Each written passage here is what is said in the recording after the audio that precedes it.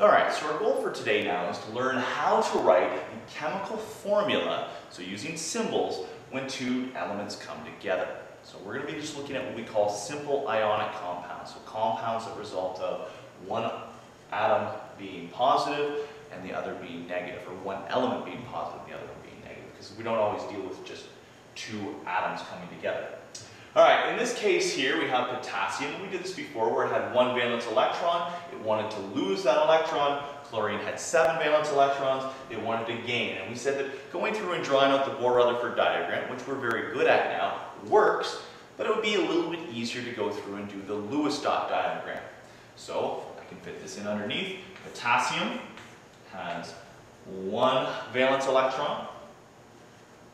Chlorine has 7 valence electrons, and therefore wants to gain 1. And so we can see the same thing with just sending that over. And now we're going to get potassium, which lost an electron, so lost one of the positives. So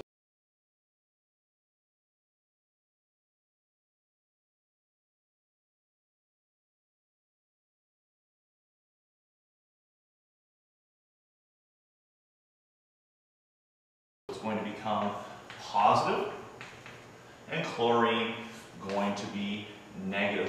So it takes 1 positive potassium and 1 chlorine to form 1 ion of potassium chloride. And so the formula for that is going to be KCl, really K1Cl1, but we don't need to put the 1s in there. So we'll say KCl. Now, is there an easier way to go through and do this? Because things get a little bit more complicated when we have something like beryllium and nitrogen. Let's take a look at that.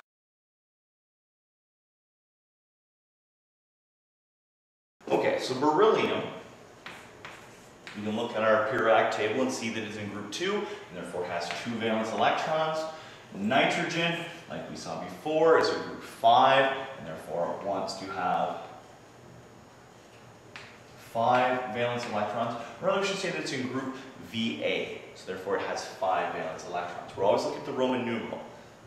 So, what does it want? Each one want to do? Beryllium wants to lose these 2 electrons rather than get 6 more. Nitrogen would like to gain 3 more rather than lose those 5. So it wants to gain 3, lose 2. So like we saw before, it sends 1 over, sends another 1 over. Beryllium's happy, nitrogen's not. Nitrogen still wants 1 more, so beryllium calls up a friend, and the beryllium comes in, sends 1 over, and now the nitrogen's happy. But this beryllium is not. So we need another nitrogen. 1, 2, 3, 4, 5. It sends 1 over. Now the nitrogen is not happy still, but this beryllium is. So we call up another beryllium. 1, 2. Sends 1 over. It's happy now once it gets this second electron. So this one's gotten rid of its 2. This has got 3. This one's gained 3. Gotten rid of 2. So everybody's happy. So what's our formula going to be? Well, I have 1, 2, 3 berylliums, 2 nitrogens. Now that's not bad. It's a lot better than going through and drawing the Bohr-Rutherford diagrams. But is there an easier way? And the answer is yes. Here's what we do.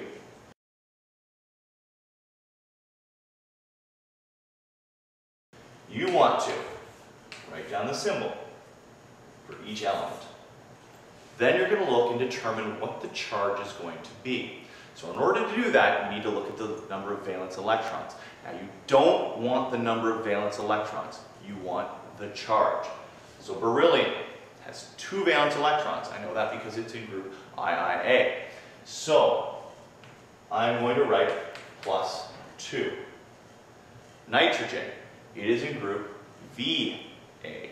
So it has 5 valence electrons. Therefore, it wants to gain 3. So I'm not going to write down the 5, I'm going to write down the 3. So it's going to be -3. Now what I'm going to do, I am going to ignore the charges. I don't care if it's positive or negative. I just am interested in the numbers. What I do is I'm going to take this 2 and this 3, and we're going to do what we call the crisscross method. I'm going to take the 2, and I'm going to bring it down here beside the nitrogen, take the 3, bring it down beside beryllium. So I get Be3 and 2. And lo and behold, we have the exact same thing that we just did here. And while this was easier than the Bohr-Rutherford diagrams, this is quicker and easier and will get you the right answer faster.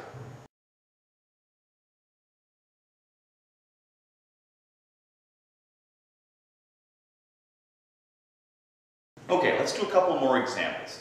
So let's say we have calcium and fluorine. We want to see how they're going to combine and what sort of chemical formula they're going to end up with.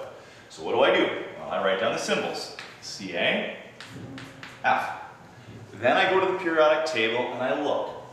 Calcium, look up to the top of the column. It's in column 2. II, so it's 2.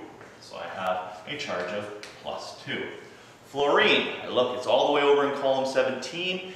I look up and it says VII, so it has 7 valence electrons. What does it want to do? Well, it wants to gain 1 more, so it's going to be -1. Again, we want the charges, not the number of valence electrons. What do we do now? Well, we ignore the charges and we crisscross. The 2 comes down, the 1 comes down. Ca, I don't need to put the 1 in there. F2, and there we go. Aluminum and oxygen. Write down the symbols, Al, O. I look, aluminum up the top of the column, III, Roman numeral for 3. Has 3 valence electrons. It wants to lose all of those 3 valence electrons to become +3. Oxygen, I look up at the top of the column. It's column 6, therefore it has 6 valence electrons and wants to lose those 2, or gain, sorry, 2 more electrons because it wants to get to 8, so 6 gaining 2 to get to 8, it's going to be -2. We crisscross now. 3 coming down, the 2 coming down, and we end up with Al2O3. One more example. Now, magnesium and sulfur. I write down the charge symbols, Mg, S. Now I look for the charges. Magnesium, I look up to the top. Roman numerals 2, therefore it has 2 valence electrons. It wants to lose those 2, becomes +2. Sulfur has 6 valence electrons because I look up, Vi, 6 valence electrons, wants to gain 2 more to get to 8. It's going to be -2. I crisscross. Okay? Crisscross, the 2 comes down, the 2 comes down. And we'd end up with Mg2S2. Now there's a problem here. Okay, let's take a look at this. If I were to draw this one out and have magnesium and do the Lewis dot diagram, it would have 2 valence electrons. Sulfur would have 1, 2, 3, 4, 5, 6 valence electrons. So what would happen normally? Magnesium would say, hey, listen, I'd love to get rid of 1. I will send 1 over to sulfur. Sulfur's happy about that. Still wants to lose 1 more. Sulfur wants to gain 1 more. And magnesium's got rid of both of its electrons. Sulfur's gained both of the electrons it wanted to get. So if I wrote out the formula, I would end up with just Mgs, which is different than what we had over here, because I have Mg2S2. Anytime we have the same number, we're going to do what we call reducing. So what we do is we're going to take a 2 out of both of these. So we end up with Mgs. This would also happen if we had a 3 and a 3, and would also happen if it was something like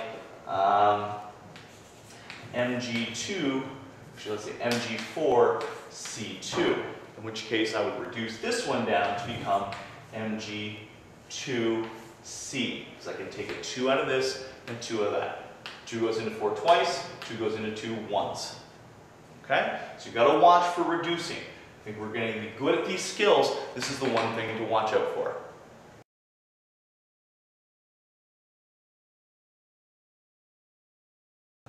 Okay, now what we're going to do is we're going to talk about how do we come up with the names for simple ionic compounds. So this is the type of question where you've been given the formula, but you want to come up with the name of the compound. And this is actually something we've done in grade 9 before, and you were probably pretty good at, because it's not that tricky. Here's what we need to do. I look and I say, what are the elements involved? I've got lithium and I've got chlorine. So what do? I write the name of the metal first, lithium. I'm going to capitalize this. And then I'm going to write the name of the nonmetal second. I'm going to write it in lowercase. But the one thing we're going to do different is we're going to change the ending. We're going to change the ending to ide, I-D-E. So this one's going to become chloride instead of chlorine. Aluminum and oxygen. Well, I write down this name of the metal first. Aluminum. And then oxygen, we're going to change that. We're going to add I-D-E. Let's add that the right way. It's going to be oxide. And then lastly, magnesium and nitrogen. I'm going to change it. It's going to be Magnesium, again, we don't change the name of the metal. All we do is change the name of the non-metal. So nitrogen is going to become nitride. The hardest thing about this sometimes is trying to figure out how to slap on that IDE the right way.